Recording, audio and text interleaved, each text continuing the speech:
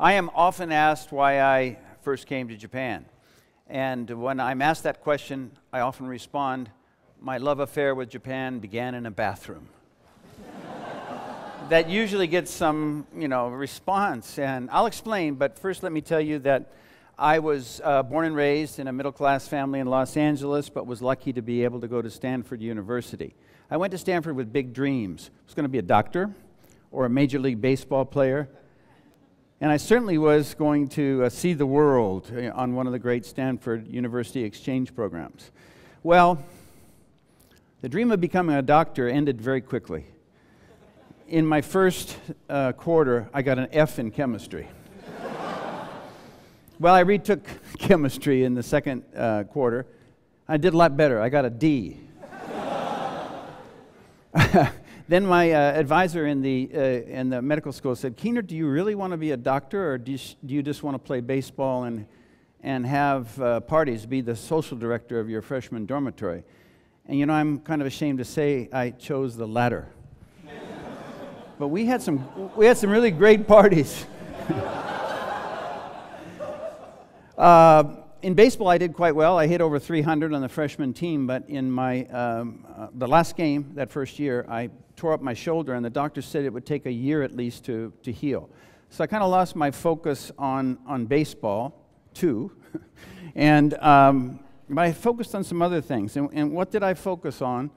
I mentioned earlier the bathroom story. I'm going to come back to that now. I went to Stanford wanting to go overseas someplace, but I didn't know where.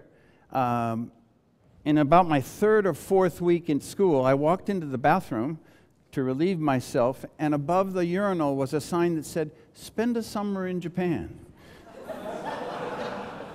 If you're interested, come to the explanation for this about the Stanford Keio University exchange program. And let me say, I went to that meeting and my interest was pricked.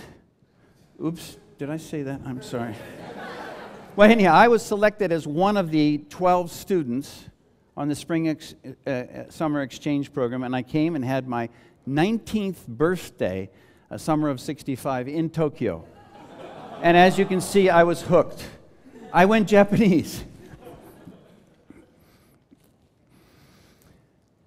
But in my sophomore year, I went back to Stanford. I found focus. I started studying Japanese intensively, and I became the chairman of the Stanford Keio exchange program.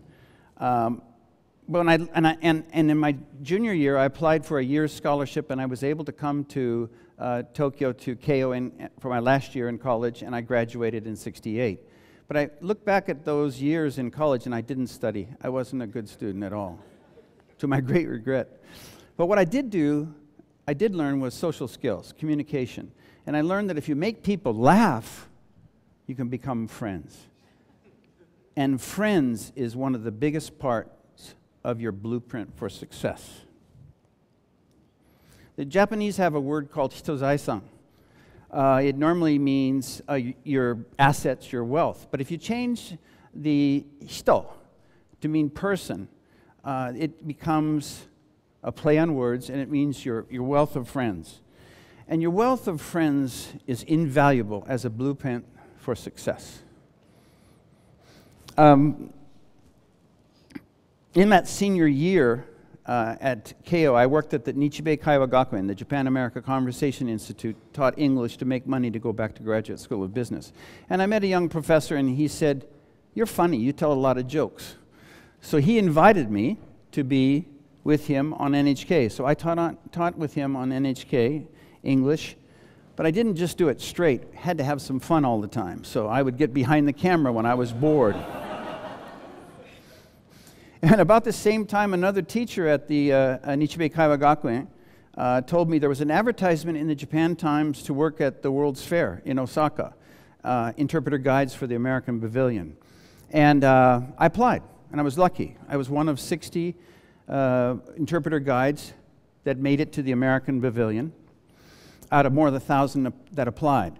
And at the American Pavilion, since I had an extensive background in sports, often I was allowed to take the sports personalities that came through the American Pavilion. And in March of '70, the San Francisco Giants professional baseball team came. and I was able to take the Giants through.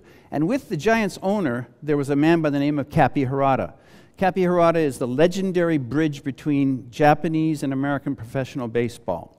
Kapi had been MacArthur, General MacArthur's personal aide during the occupation in World War II, and after World War II. And Kapi was given the job of restarting Japanese professional baseball after the war. And it was Kapi who brought the legendary Joe DiMaggio to Japan in February of 1954, along with Joe's even more famous wife, Marilyn Monroe. Kapi and I became good friends and stayed in close contact. Hitozai-san, we stayed in close contact. I went back to the United States after Expo 70, and I was going to go to Graduate School of Business. And while I was waiting, I got a call from Kapi, Hitozai-san. And he offered me the job of becoming a minor league general manager for a team in Lodi, California. He had sold that team to a Japanese man by the name of Mr. Nagayoshi Nakamura. And I was able to be GM for 2 years, and then Nakamura invited me to come to Japan and help him with his new Japanese team in Fukuoka, the Taiheiyo Club Lions, which has now become the Seibu Lions. And in 1974, I came and joined the Lions as the Director of Sales and Promotions. And I wanted to start things with a splash. So I thought outside of the box, what could I do? How about if I had a real lion as a mascot? I don't think anybody in Japan has ever thought of doing something like this. A little bit crazy. I found out I didn't know how to get a lion, but I found out at the time that if you had the money, a little over 400,000 yen, I think it was, you could buy a lion. But what do you do with it after it arrives on your doorstep? When Rada-chan, which we named her, arrived, we hadn't planned where Rada would stay. So for the first 2 weeks, Rada-chan stayed in my apartment. A lot of fun to have a little lion in your room. But one evening when I came home, Rada-chan came running to the door, like a little dog would, and grabbed my shoe and put a claw right through the top of the shoe, all the way through the bottom, just missing my 2 toes. Anyhow, I knew then that we had to get a real trainer for Rada-chan soon and build her cage, which we did. In that same year, 74, a really close friend that I had met at Stanford, Nobutada Saji, the son of the owner of Suntory, who is now the chairman of Suntory, he came to Fukuoka. And we went out that night and set a personal record for both of us for the number of bars that we went to. We went to 14 in that night. Now, for him, it was mainly business, but for me, it was just a lot of fun. We even went in a Gunjin bar, put on World War II uniforms, and sang World War II fight songs with all these other crazy people in the restaurant. Kind of nutty, right? But it was a lot of fun. We'll never forget that. And later then, with Saji-san, we bought the Birmingham Barons, and I had a basketball player by the name of Michael Jordan who quit basketball and played baseball for us for 1 year. But that's another story. For another talk.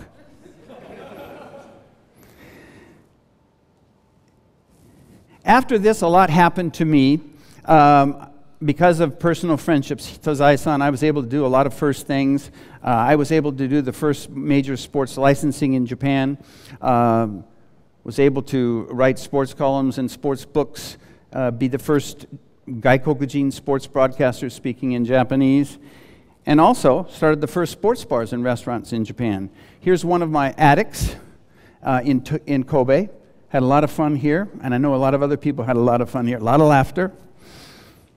And I was able to increase my Hitozai-san network extensively because I had these sports bars. Here's a couple of my little friends, Wakunohana and Takunohana, just before they became Yokozuna. And I think you've seen Takunohana in the news a lot recently.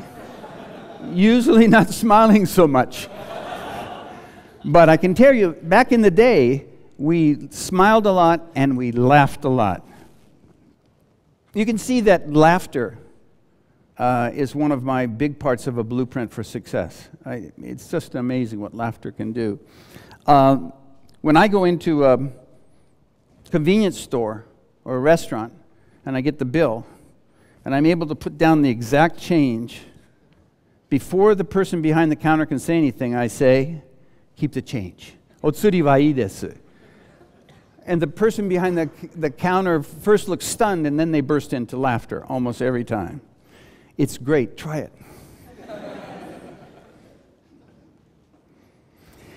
My blueprint for laugh, L, is learn. Learn the language. I learned the language well enough that I've been able to do my own sports shows, and I've had 2 of my own shows, Heroes Bar and Marty's Bar, able to interview terrific people like the legendary Sadaharu Oh, Ichiro Suzuki. We were both a lot younger then, weren't we? That's over 20 years ago. But you know, learning the language is not enough. You have to learn the culture as well. I always tell people this, you've got to learn about the culture. I watch a lot of TV. I watch Tokudani in the morning, I watch Hodo Station, I watch Sunday Morning. I watch all these shows because you've got to know what's hot. You've got to know about the culture, not just one thing. Otherwise, how can you keep up with the water cooler talk? A in laugh, adapt. In 2005, through another personal great relationship, I was introduced to Hiroshi Mikitani, owner of Rakuten, and that led to my becoming the first general manager, foreign general manager of any professional team in Japan. But you know, that first year it wasn't easy. We didn't have a great team. That was one of the big problems. But another problem is that getting our foreign players to adapt. The first player I signed, and signed for the most money, didn't like Japan at all because there wasn't a McDonald's on every corner.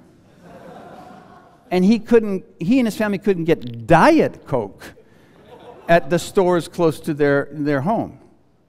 That family never tried Japanese food. They didn't try to learn to like it.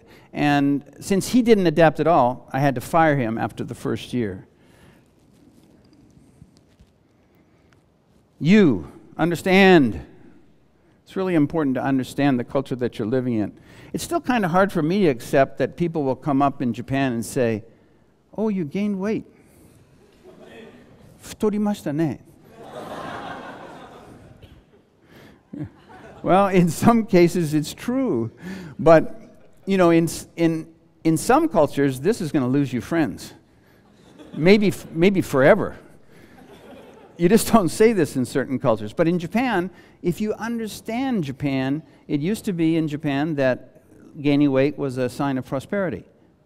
Okay, so there's no big, stigma to saying it. But Japanese, please be careful when you say it to us foreigners. We don't really like to hear it. Anyhow, understanding the language and the culture is really important. But I want to stress one thing. You know, you don't have to agree with it. I don't agree with a lot of things I see in Japan, but I think I understand them. So trying to understand is really important.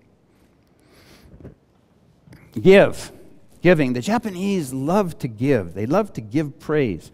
Oftentimes, when you meet someone, people will say, when they're introducing to someone, this person is someone who's really taking care of me a lot.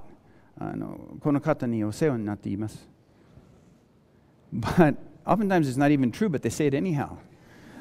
It's just the way it's done here. And the pitchers in Japan, when they pitch a good game, they'll always give praise to the catcher. Masahiro Tanaka won 34 games for us, or 24 games for us in 2013 and had no losses, and he'd always praise Shima, the catcher, after the game. Let me tell you, Shima wasn't winning those games. It was Mako. But it's accepted in this society. It's part of the way they do things, and it's good to understand that and go along with that custom. Last one, harmony. My friend's very popular book, Robert Whiting's book, You Gotta Have Wa. It's the most popular baseball book ever. The key, he says in this book, for being successful in Japan is not your skill level as a player. It's whether you can fit in with the group, if you can be in harmony with the group. That's the key to success. And harmony can be seen here in Japan when there's a time of crisis. I was so impressed with the Japanese after 3/11 when people stood patiently in line for a payphone or patiently in line to get groceries at the few supermarkets that were open. And there was no cutting in line. It was beautiful harmony. I'm often asked, how can I be like you? Well, I have no easy answer. I don't think maybe you want to be like me in some cases, but anyhow, I didn't take a simple, one path. But I can tell you that, you can obviously see that I think laughter is a very important part of the blueprint for success. Nurturing friendships and treasuring them. And here you are. Here's your laugh. Learn abundantly. Adapt endlessly. Understand openly. Give ceaselessly. And live in harmony with your hosts. And if you like this little talk today, you can keep the change. お釣りはいいです。ありがとうございました。